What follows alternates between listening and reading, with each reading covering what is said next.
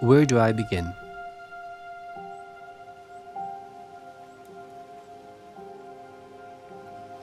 I'm a Buddhist.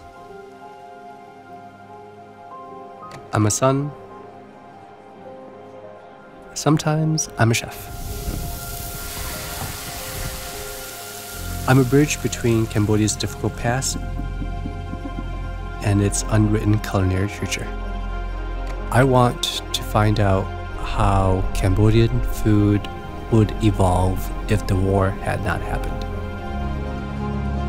Here to announce Rising Chef of the Year. And the winner is...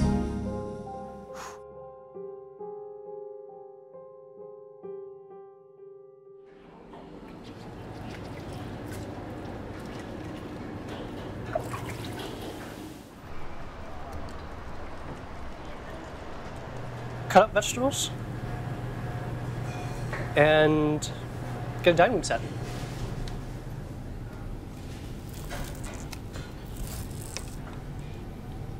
So in creating my dishes, I like to emotionally drawn into a moment, dishes that would better resonate to the Cambodian community.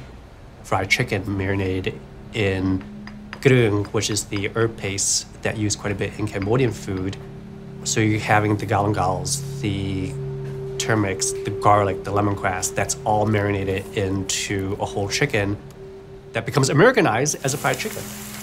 So that's the cultural breach. We're not gonna open doors until we're ready. You here for the Cambodian fried chicken sandwich? Sure. I'm opening doors. Hello! All y'all are. Stay warm. It'll be a few minutes. It is Thursday. There are dozens of Thai and Vietnamese restaurants in our region, but few, if any, Cambodian ones. There's a Cambodian chef in the Hermosa neighborhood, and even though dinner is sold out months in advance, he says you can still taste his remarkable food at lunch. You're welcome. You as well. Take care. Sweet. Perfect. That was a fun little rush. Hermosa kind of, in a weird, funny way, it just kind of happened. I left high school before I graduated, so I dropped out of high school. I was an honor student, but it was not my route. I loved people, I loved food, and I wanted to venture out there. Parents wasn't quite happy with that decision, but they gave me the caveat. If you're gonna venture out there, really learn from people. I met some amazing mentors who pushed me on the path to more fine dining. I worked at the Illenia Group's cocktail bar, The Aviary, and Next. At that time, I thought I'm entering the height of my career.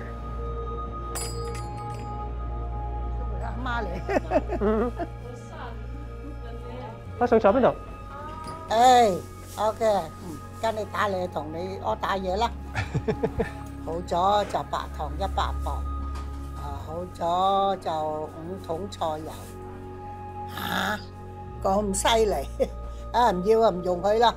Our family has a total of 6 restaurants. My grandparents were born in China, but my parents were born in Cambodia. Our family's culinary journey started more than half a century ago. For them, food was always a center part of who they were. Noodle stand was what we had as a family, even during the war. Starting in the early 80s, over 100,000 refugees were resettled abroad, including our family. We have been in this intersection in Chicago since 1986. Dad was very proactive in trying to get me to come back to the family business. As with most immigrant families, we always had a menu that was catered to the public. And when we first opened here, it was a Chinese-American spot with your usual suspects, kung pao chicken, orange chicken. Absolutely love them. I will still indulge in them to this day. And separately, we always cook the stuff that we enjoyed. Funky stuff, fermented stuff, half-rotten stuff that hits your senses and livens you up. We love them. Who is to tell us that these flavors are so bizarre. When I told the family, it's like, I'm going to put Cambodian food out there, like, ugh, who's gonna eat brahak? I'm like, you eat it, you love it. What's the problem? 오늘 파제에 하겠어요. 이거 아닌.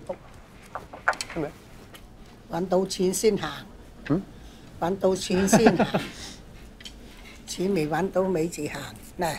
Having a format that we as a family have always done, being Chinese American spot, to deviate from a proven model concerns them. Despite my parents' doubts, at night I convert the space into our tasting menu called Family Meal, emphasizing dishes we grew up with as a family. A lot of it are Cambodian inspired. Questioning what if our aspirations and inspirations on food, cultures, art was not interrupted because of war. The dishes that come out of Family Meal are certainly a lot more personal. Recently, my parents and I ate at a fancy restaurant. Mom said something that really gutted me. They felt out of place. She never dreamt of dining in an environment like that. My parents are illiterate, but they speak 4 languages and 3 dialects of Chinese. Their lack of education have them feeling as if they are relegated to a specific social setting. Their natural wit, instincts, and ability to connect with people prove otherwise.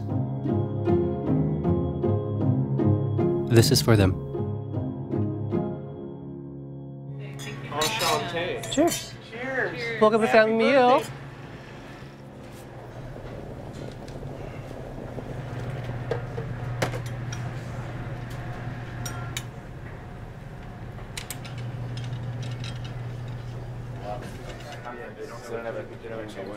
What do we have, E?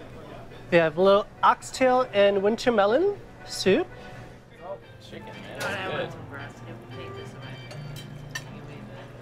So are you originally from Cambodia then? I was born in a refugee camp in Thailand. I lived there until I was 3, but I have no memories of the camps. My parents are not shy to remind us explicit moments during the war and how they took care of us.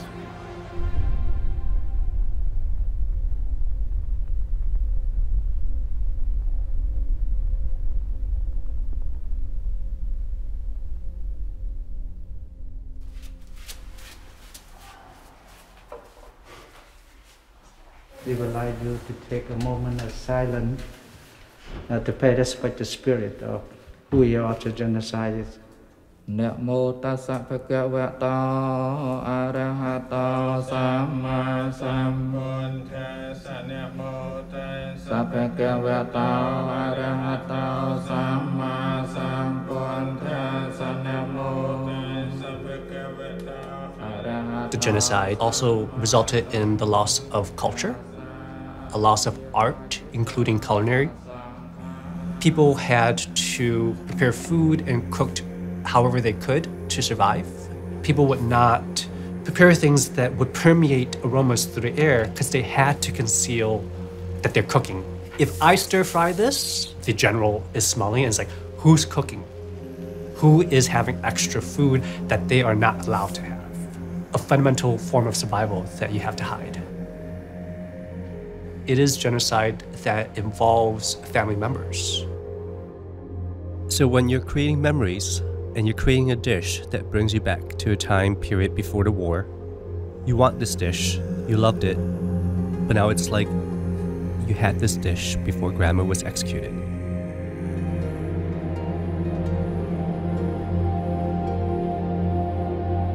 I was too young, but hearing stories of my older siblings and my parents, how food for them, it just brings back memories of being in the refugee camps and being in a space and time period with so much trauma that it is hard to find memorable moments of happiness with food. I connected with a generation where you can cook as you want to cook without the emotional attachments that our elders went through. And let's embrace the flavors, allow the ingredients to come to full light.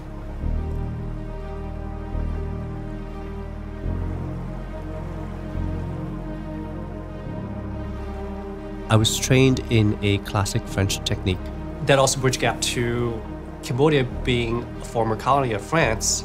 Pre-war, a lot of their dishes are influenced by the French culture. And when the war happened, all that got wiped out. In terms of culinary futurism, if the war had not wiped out and we followed a similar path of food and culture, how can we see Cambodian food be evolved? Are we embracing classical French techniques, but using the integrity and the flavors that properly represent Cambodian food? Culinary futurism does have to take privilege into account. In an effort to make things zero waste, I tried to repurpose every single ingredient. So sustainability for us as a family also is rooted in survival. Why do we need to hide what we eat and we search for? Parents have now given me this canvas. It's time to make it happen.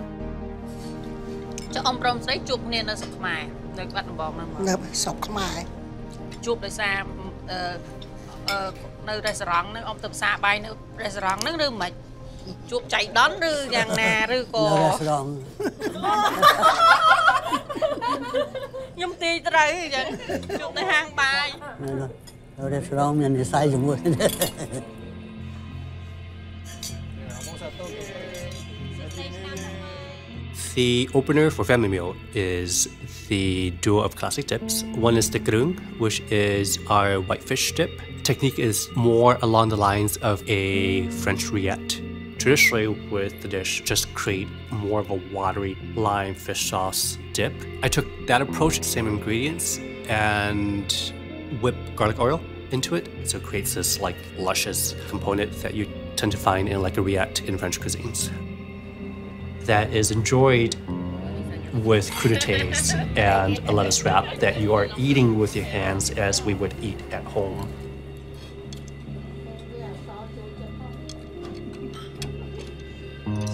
It's a really great experience because we're not used to having Khmer food presented this way. So just the way you elevate it, it's really great.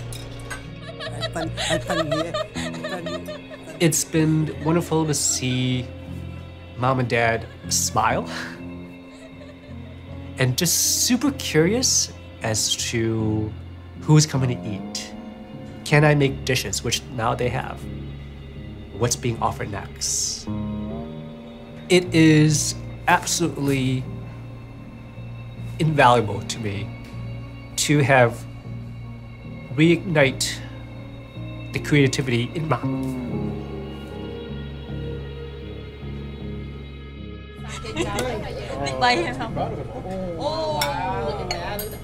So the dish that started this journey, we have to start moving forward and embracing an evolution in food, embracing an evolution in culture. This chicken is amazing.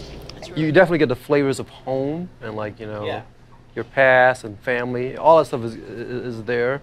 But it's also something unique because it's new too in a way.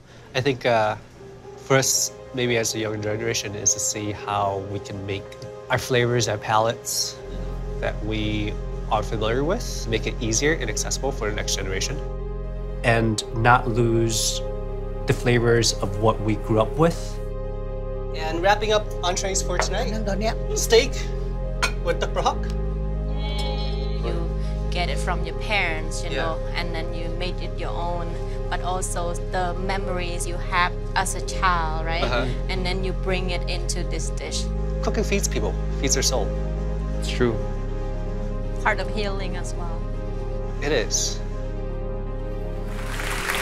Tonight, you're going to announce Rising Chef of the Year.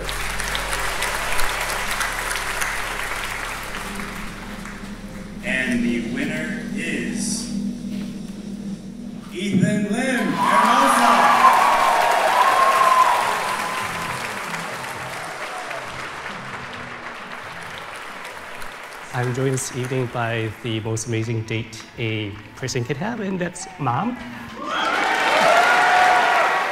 Thank you for your discerning palate with the simple, it's good, kind of weird. But personally, more importantly, I definitely want to thank Mom for instilling tenacity in us. Thank you for having us hold on to our food traditions, beginning with our humble noodle stand in Cambodia more than half a century ago. So, thank you, everybody. Không mày chứ? Không hả mày? Ngắm. Ngắm.